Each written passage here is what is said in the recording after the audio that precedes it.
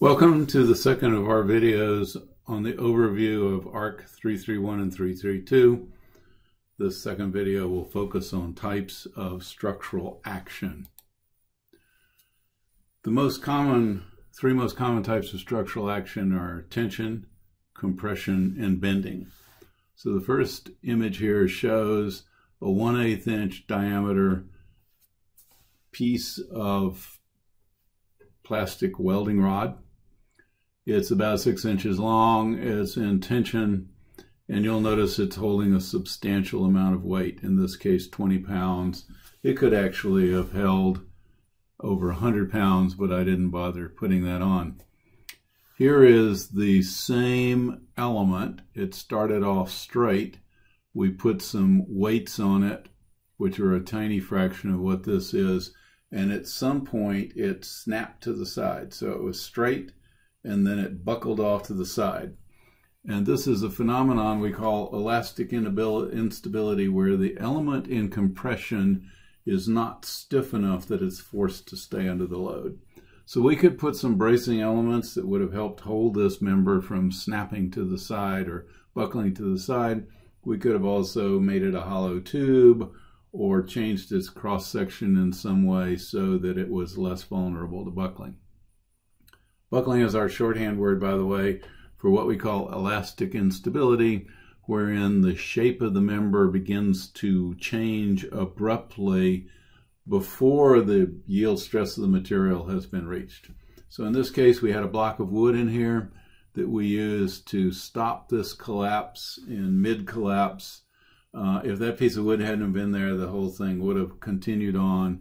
The bow in this piece of PVC welding rod would have increased dramatically until eventually it would have yielded, and all of these weights would have come crashing down on the table. We know this is elastic instability because when we lift the weight up off of it, this member went back to its original shape, which says the material has not been yielded, and the buckling was initiated by this instability rather than by the yielding of the material. So here we have a stretching force putting tension in the member. Here we have a compression force putting an axial compression force into the member. And here's our third form of structural action, which we call bending. So again, we have a 6 inch long piece of this 1/8 inch diameter welding rod. This was straight. Then we loaded it up with these weights, and basically at this point the addition of a tiny amount of weight caused the member to snap through and the system to collapse. Efficiency wise, if the material works well in tension, such as steel or aluminum, then axial tension is by far the most efficient way to use material. A distant second in most cases is axial compression, and a distant third is bending. In addition to those three modes of failure, modes of structural action, they are by far the most common: axial tension, axial compression, and bending. We have, in addition to those three, another which is called torsion. And in this case, we have some styrene sheet, a 1/16 of an inch in diameter, that's been made into a tube. Then we took these same sized 4 faces of this and glued them together into a kind of slab. And then we took the same amount of styrene sheet and created this I-beam. So this little demonstration is supposed to show how much better a tube is than an I-beam when it comes to torsion. I-beams work great for bending. They're very poor for torsion. So we almost never have any kind of tension elements without some sort of compression elements or bending elements that they can work off of. So here is an example of a common application of a tension member. This is a steel rod. That's a steel rod. This steel creates a frame, and these steel rods are then used to stabilize the frame. So if we have a force going in this direction, parallel to these members, this member will go into tension, that member will go into compression, and that becomes the means of preventing the lateral movement of the building. When this one goes into tension, this one goes slack, or if these two things are counter-tensioned, which they typically are, then this will go into a higher state of tension, and the tension will diminish in this when we have a wind force in this direction. So cross-bracing is a common way of using tension members. By the way, down here there's a threaded end connection which is used for the counter-tensioning. Almost all tension elements in buildings have some kind of built-in adjustment of this sort. Here's another example of cross-bracing. So for a wind force in this direction or a seismic force in that direction, this element will go into tension.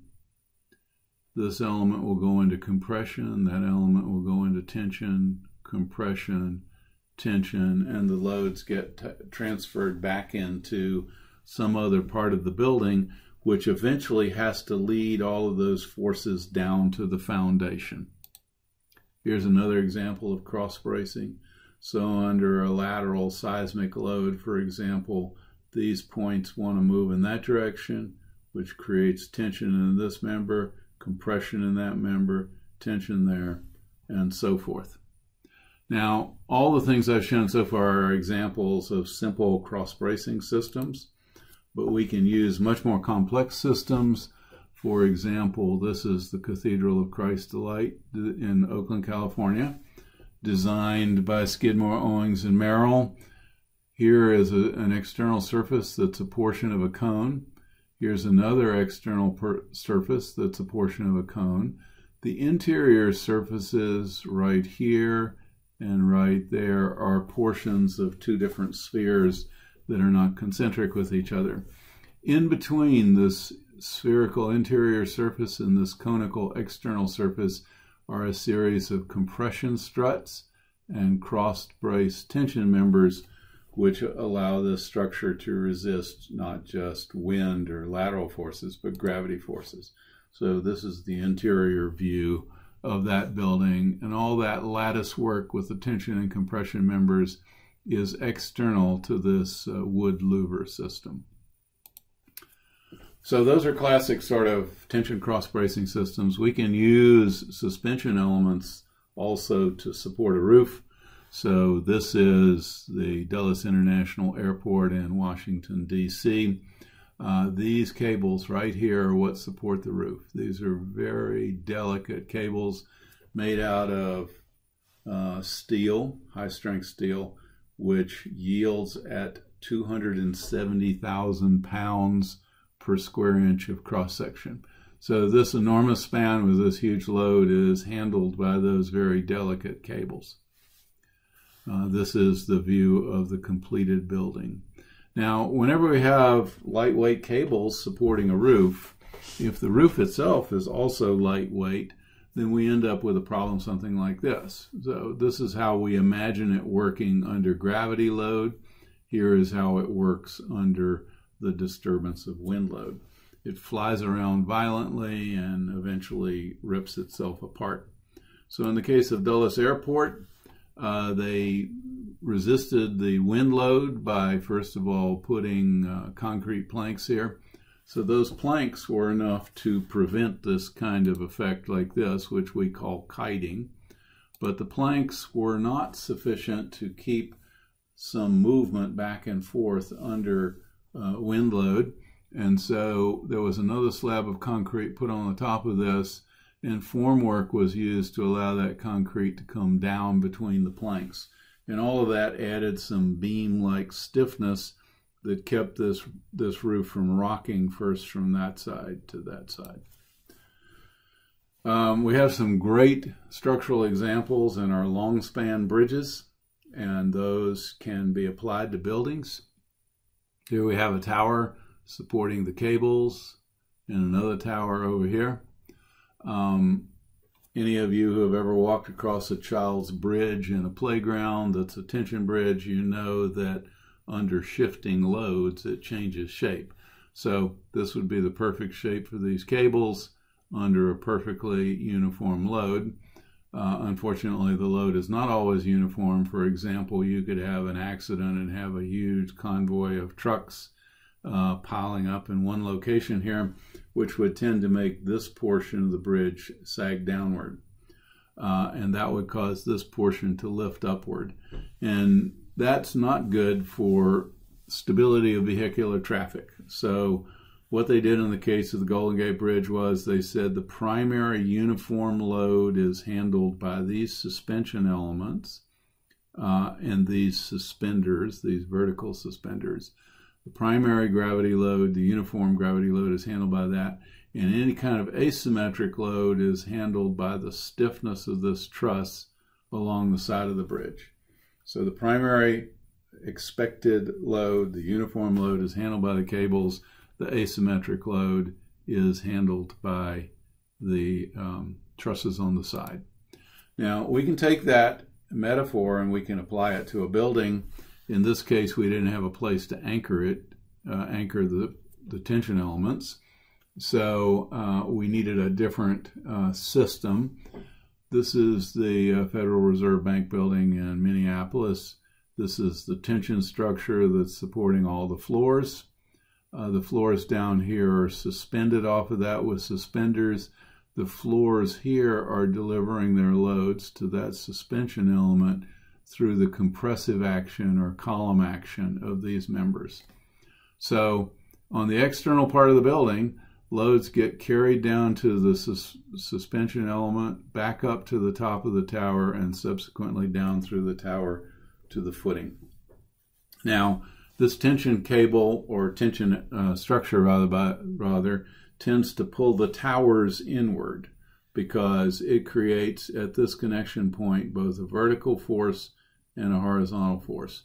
That horizontal force has to be resisted by something, and this truss work at the top becomes the compression member that allows it to work. So we have compression across the top here, tension in this element right here.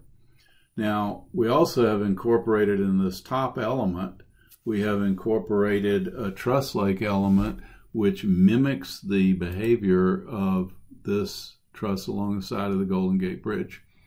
You'll notice this is fairly shallow proportions. When we get to the Federal Reserve Bank, the depth of this compared to the span is relatively deep, which produces a very stiff truss.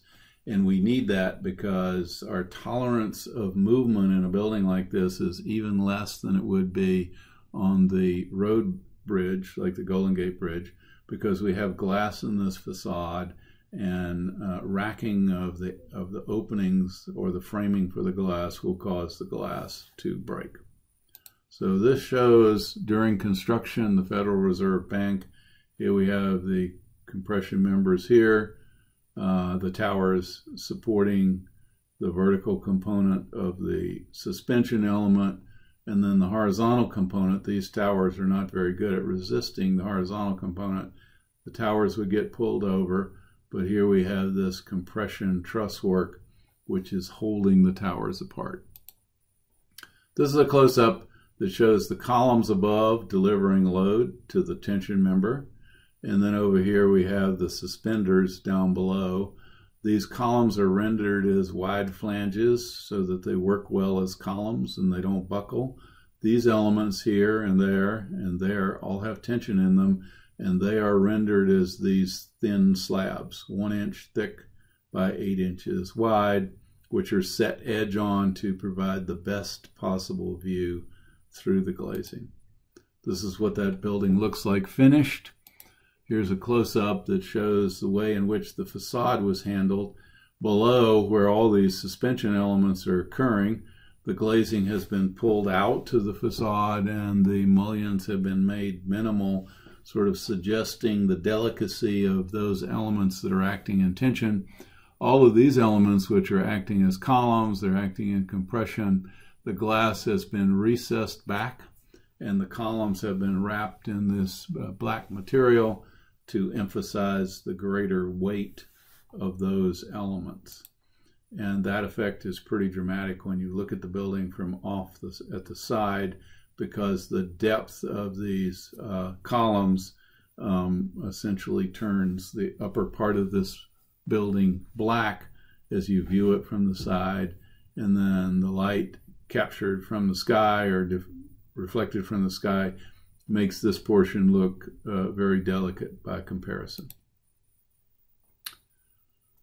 So in this case, we have a compression member that's straight across the top, and our tension member that's working in concert with that is curved. We can reverse that, where we have a compression member that's curved in the form of an arch, and then the tension member is across the bottom. And to emphasize that point, we'll look here and see that joint.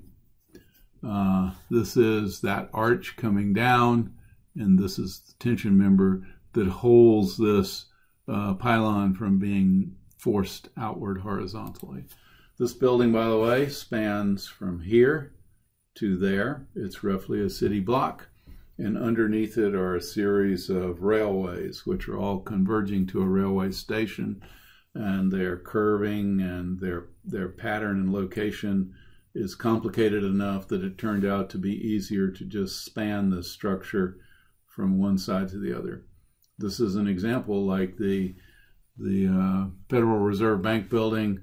It's about a city block of span, and it's what we would call pretty long span, roughly 300 feet, and high load because it has the concrete slab load and the live load from 10 stories of occupied space. Now, all the examples I've shown so far are stabilized against wind uplift by dead weight. That includes the roof of the Dulles Airport, but also the Federal Reserve Bank and the Broadgate Exchange House.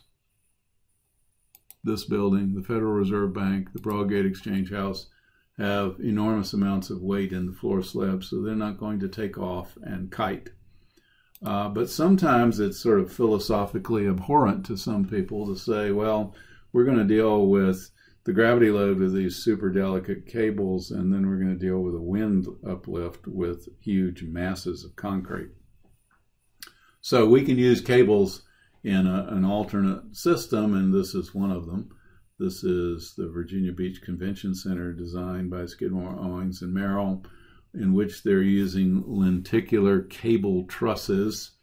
So there is a steel cable, a high-strength steel cable, with a yield stress capacity of 270,000 pounds a square inch.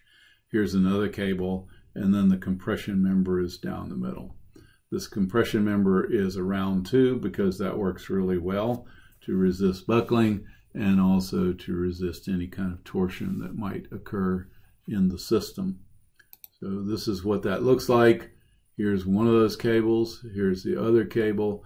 And by the way, contained within these elements are threaded connectors that can be used to counter tension them against each other to make sure that they don't go slack under wind load, and also to make sure that the elements are straight and have the right dimensions. And by the way, steel cable comes with some wiggles in it, and if you really want to get it dimensionally accurate, you have to stretch it out with some sort of adjustments of that sort. Now here we have, these are what I call planar elements. So here's a cable that's in the same plane as that cable. Those two cables are counter-tensioning each other. But the counter-tensioning cables don't necessarily have to be in the same plane. So as an example, this is the Seattle-Tacoma International Airport, designed by Fentress Corporation or Fentress Architects. These cables have a curvature here to resist wind overpressure against this facade. And then there's cables with curvature in the opposite direction that are there to resist outward suction on the facade. And the cables that resist outward suction and the cables that resist inward pressure are counter-tensioned so that they don't go slack. And by the way, the compression elements that allow that to work are these columns plus some bending moment in these, or bending in these beams up above.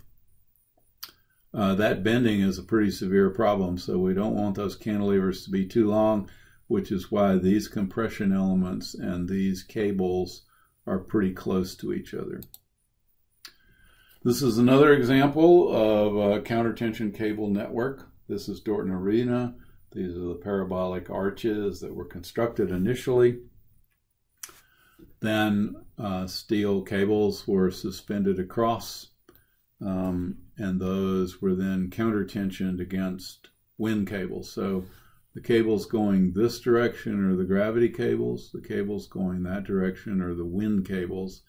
And that's one of the downsides of a tension system, is because it doesn't work in compression, it can't handle loads in different directions. So we end up having basically two cable networks, but it's still worth it because the cables are so incredibly efficient that this was a super lightweight, super economical structure. This is what it looks like in an aerial photograph.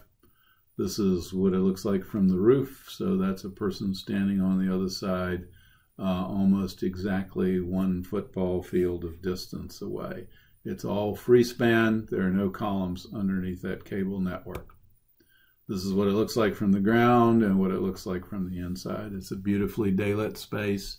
It's a very dramatic space, and it's been amazingly versatile in its applications. These are some of the tensioning elements that are used to keep that cable network on the roof from flopping around, or any cables from going slack in a wind. The third common form of structural action is bending. In this case, when people walk on this plywood, they bend the plywood. They're exerting a force perpendicular to the member. Likewise, when people walk on this floor, they put bending in these joists, these wooden joists, because they are applying a force perpendicular to the direction, or to the axial direction of those beams. So we have 3 things we always have to account for when it comes to bending action. Some beams will tend to fail in shear, some will tend to fail in what we call moment capacity, and some in stiffness. So first of all, we're going to talk about shear, because sometimes we can put things together and make them act in what we call composite action. A beam might actually fail if it's a fairly deep, heavily loaded beam. A wooden beam can fail due to shear along those planes. But we can also make a very good beam by figuring out a way to make things work along these planes. So this is a glue-lam beam, a section. These are 5.5 inches that way, 1.5 inches that way, and we've glued 1, 2, 3, 4, 5, 6, 7, 8, 9, 10 layers into a beam that's 15 inches deep. So the key thing here is this glue has to work, otherwise we'll have that kind of failure for absolute certainty. So just to illustrate this point, on the top here we have a piece of black plexiglass with a little weight on it. This is 1/8 inch thick plexi. And here I've stacked up 10 of these. There's no glue between them. And then loaded them up with 10 times that much load. And what we see is we're getting about the same deflection here as we get there.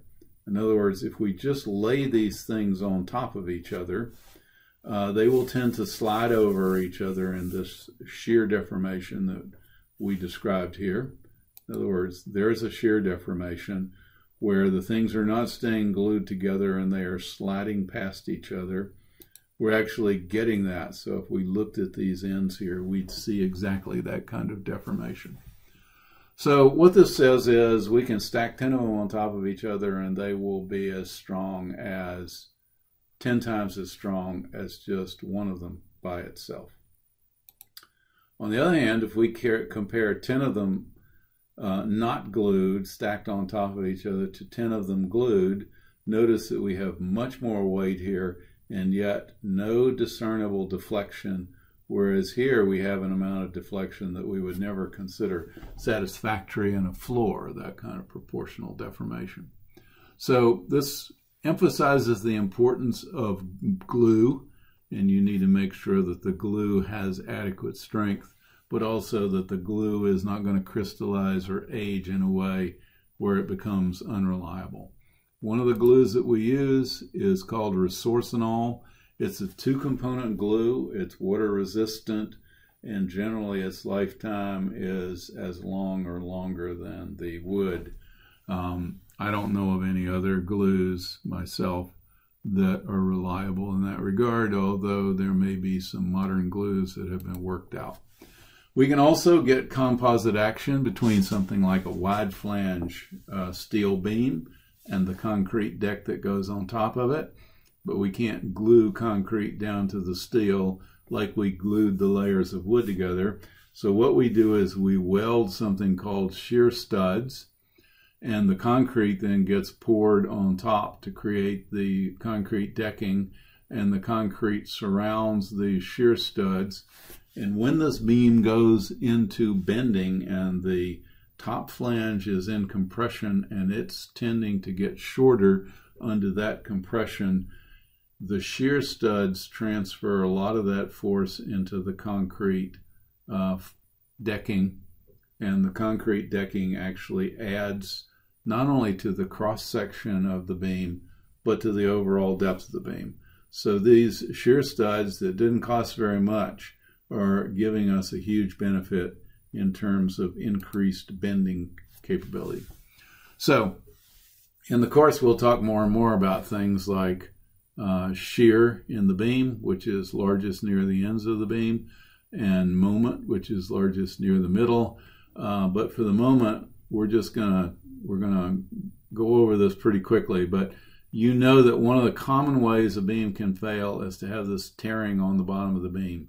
If you've ever broken a stick, you understand what this means. If I gave you a 2x4 and I said break it, you would turn it flat down and put a support under each end of it, and you jump up and down in the middle of it with the expectation that you're going to get this kind of failure. We call that moment failure, or sometimes bending failure. So, and the bending moment is worst at the center of the beam. So one of the ways we can address that is we can reshape the beam where we make it deeper. So in this case, we have these glass mullions that are spanning from here up to there, and they've been made deeper near the middle as a way of responding to this more severe moment at the middle. This is another example. These are simple span beams with the worst moment in the middle under gravity. They've been made much deeper here than at the ends of the beams to address that moment issue. Here we have cantilevers coming off of this central support line. These cantilevers have the worst moment at the base or the root of the cantilever, so that's where the cantilever has been made the deepest, and it's the shallowest out near the end. And all of this is intuitively logical to you. Your arms are thicker at the shoulder than they are at the fingertips.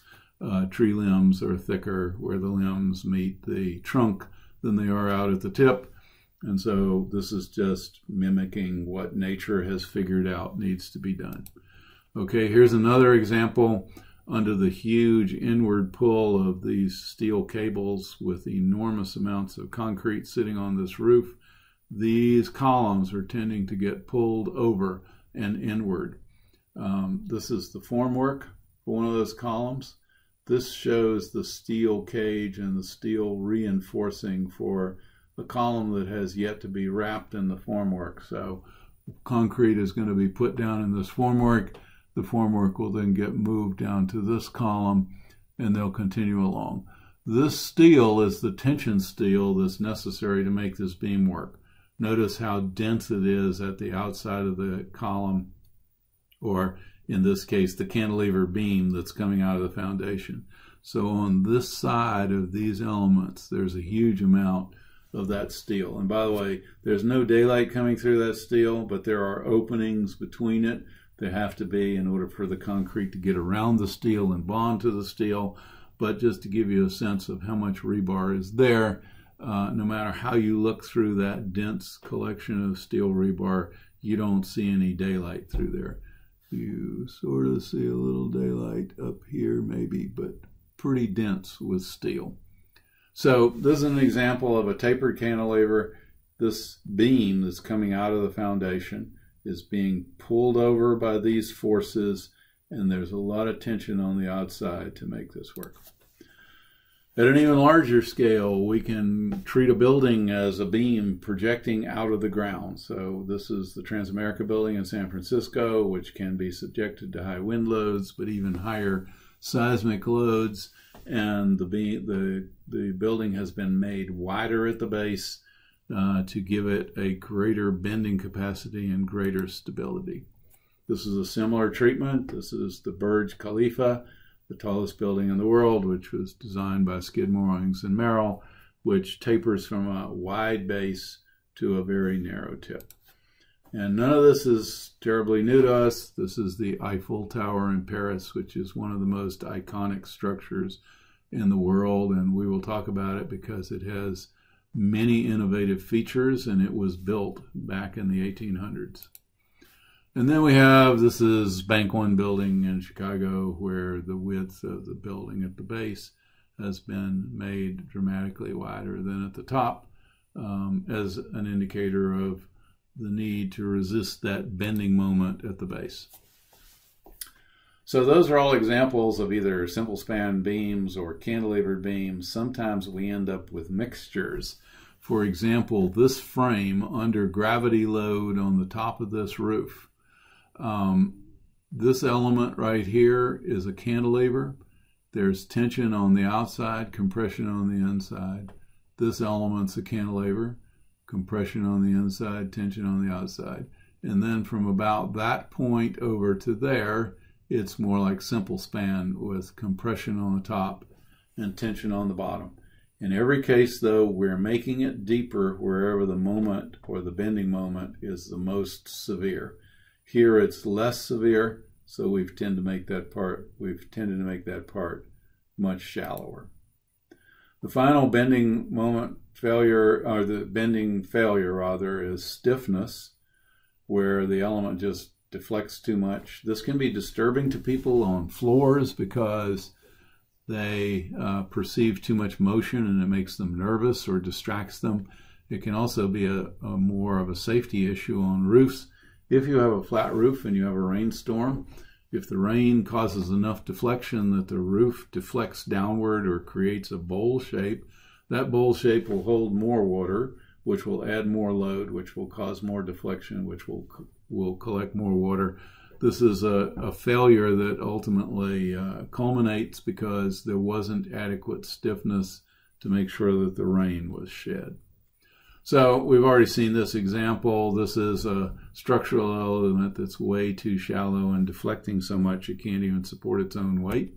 When we turn it vertical like this, it's then stiff enough and able to provide us with an adequate resistance to deflection.